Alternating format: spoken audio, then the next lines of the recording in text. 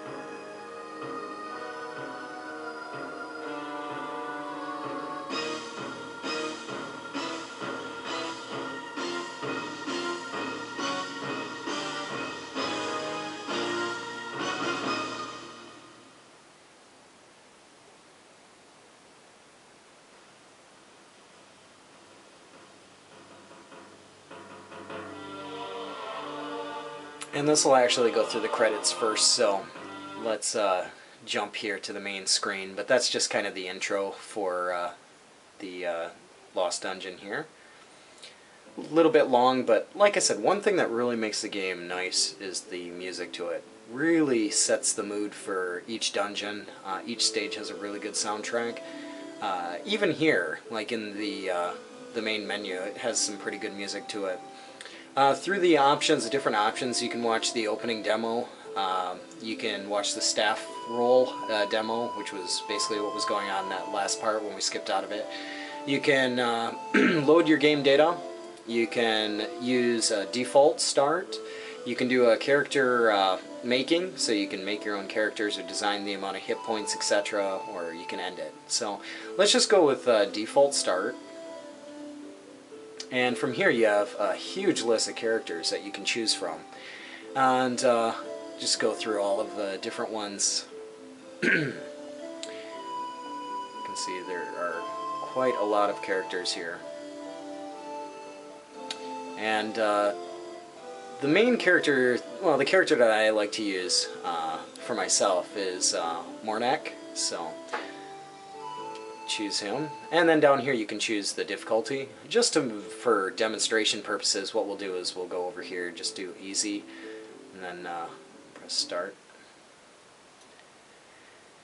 And if you're into games like Wolfenstein or Doom, very similar with that different aspect of using items, and your character has a swing meter, hit meter. If you look down at the bottom right hand corner, you can see as hit points, and then the FD is your amount of swings, so it's your power for swinging. And each time you use your weapon, that winds up going down, or you attack an enemy. By pressing the start button here, you can see your list of items that you have. These packs here, these are used to refill your strength, basically, the bottom meter, the FD meter, and potions are used to refill your hit points.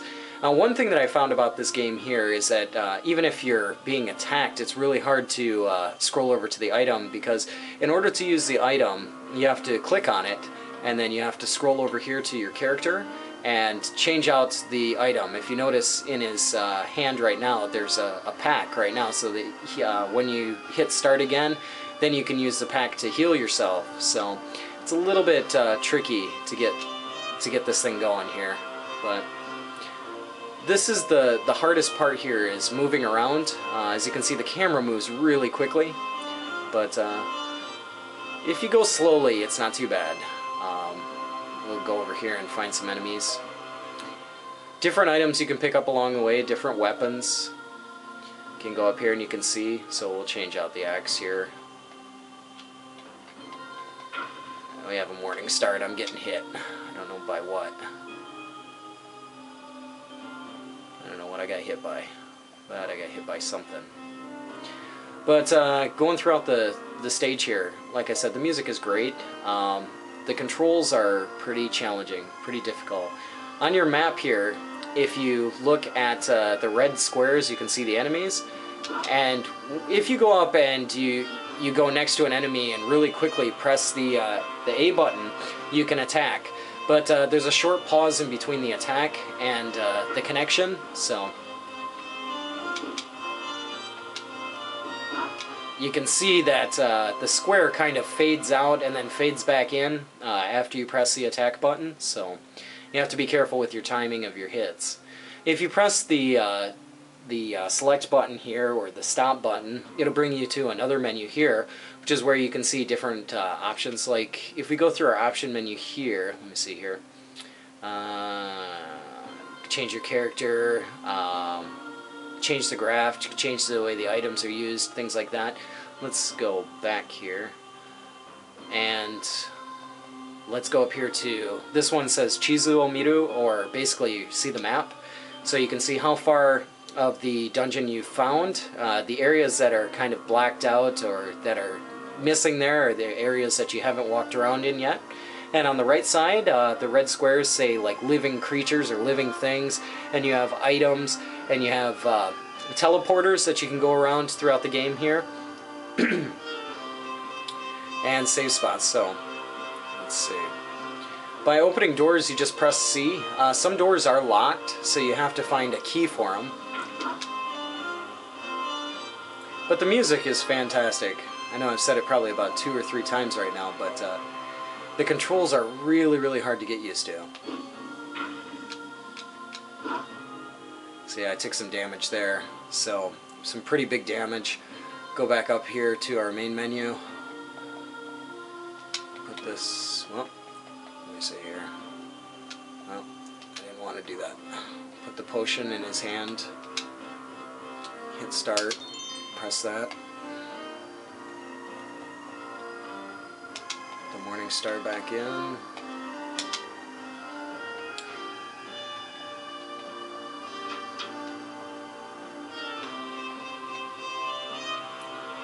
Sometimes trying to get the objects or the items is pretty challenging as well. Like I said, when you go to walk over it, if you're not really on top of it, really close, it'll be difficult to get.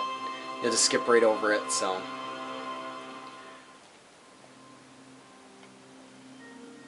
And in each stage there's a final door that you open up. It'll ask you, would you like to go on to the next stage? And if you click yes, then it'll show you the amount of progress that you've made inside the dungeon and how many of the enemies you've hit.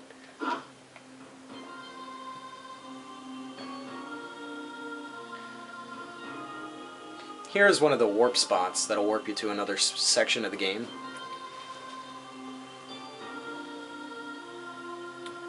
And all of the blue items there have to be picked up. I need to kind of get this thing to scroll around the way that I want it to, but these controls are a little bit tricky.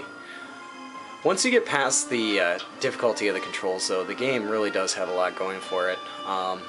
The dungeon crawlers are a lot of fun, for sure, and the different enemies that they have in the game are pretty cool to see. In the first stage here, you can see basically just the main two enemies that are here. In the second stage, they get a little bit more creative.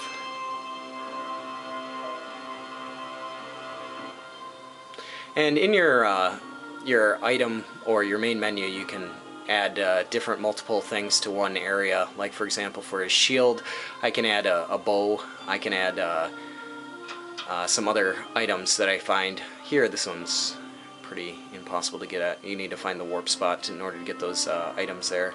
See where I need to go. Check the map again.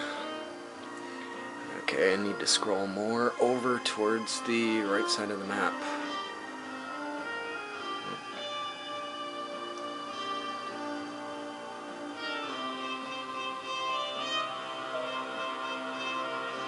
Picked up a potion here.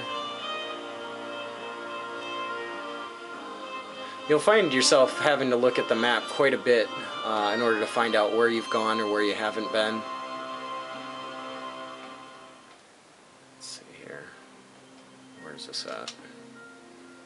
Alright, I have to go down.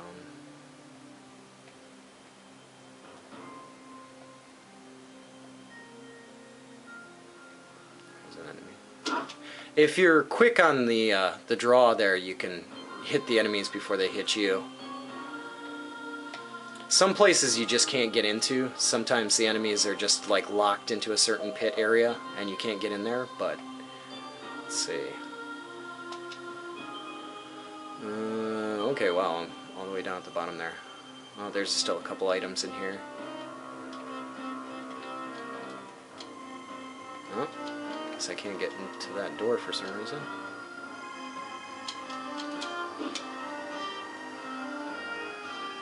Sometimes it'll tell you if the door's locked or not.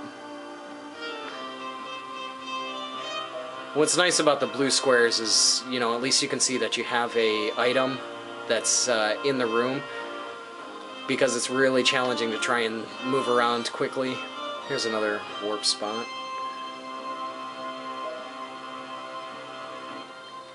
See, I just walked over that one.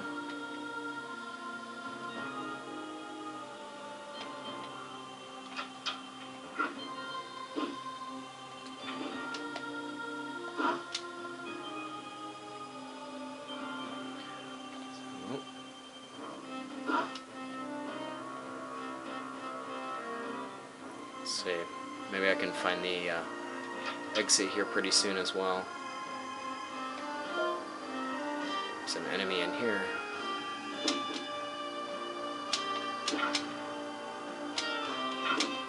Wow. Now where is the other guy? There we go. Kind of suffering here with a lot of the hits. There's a pair of boots down here. We go up to our main menu and you can go down here and equip him with boots. And you can put the bow on him. Put this over here. Trying to scroll around this map is a bit tricky too. Like I said, it's really, really fast. You can enchant different weapons by using the different scrolls that you have. Let's give him some health here so he doesn't die. Well, that didn't heal him. Let's see. Put this on here.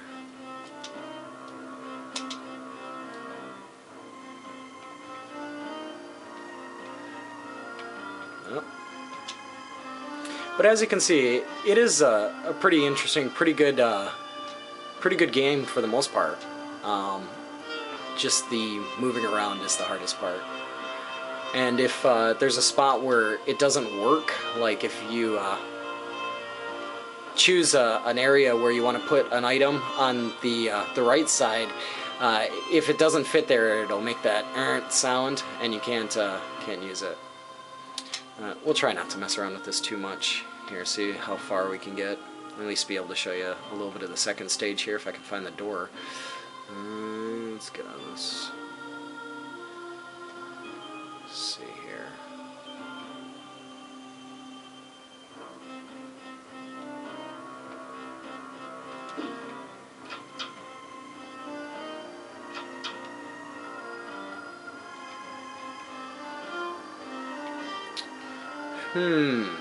Trying to find out where the exit is.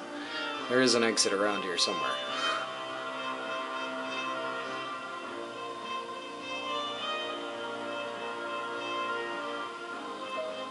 Alright, these are the gauntlets that you can put on his hands.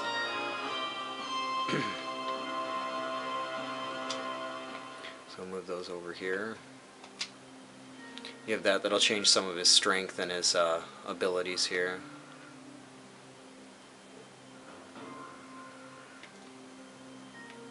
Here are monsters inside this room.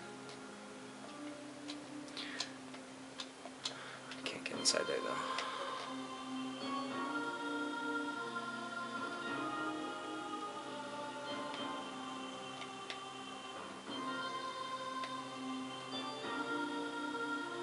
Kind of wandering around here a little bit too much. I can't remember exactly where the exit is for this one. Huh. This motion sickness will probably get you sick after a while.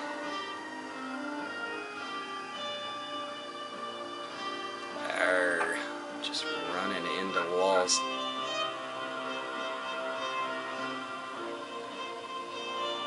There's another scroll. Well, guys, I was going to show you the second stage here, but I really can't remember where the exit is for this to get into the next area. Or maybe it. I'm not so sure.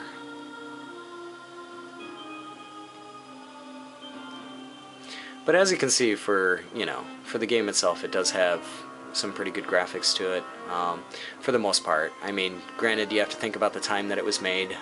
It's made in the early 90s here, and here we go. Here's the next stage. Made in the early 90s, and it does have that Doom kind of look to it. At the bottom here, it'll say the different parts, how much of you completed the stage. How many of the items that you found.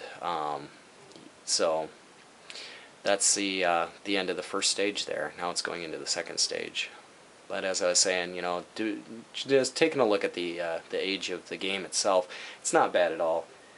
Here's the second stage, second level. Once again, some really good music.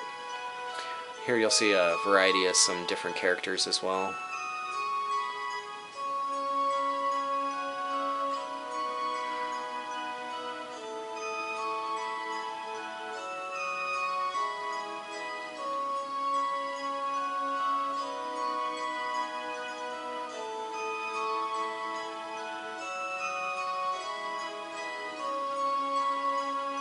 Some of the enemies in this game can't be killed just by regular hits. You need to use special items in order to kill them. There's some ghosts in here which are kind of difficult to hit. You can't kill them with just a regular weapon, so... this video is already getting a little bit long here. Just want to give you a little bit of a look at what Advanced Dungeons & Dragons Lost Dungeon look like here for the 3DO. And yeah, it's not a bad game once you get past the controls. Music is definitely great, and if you can find it for a reasonable price, I recommend picking it up. That's about all for me for right now. Like always, I'll put up another video here soon, so thanks for watching.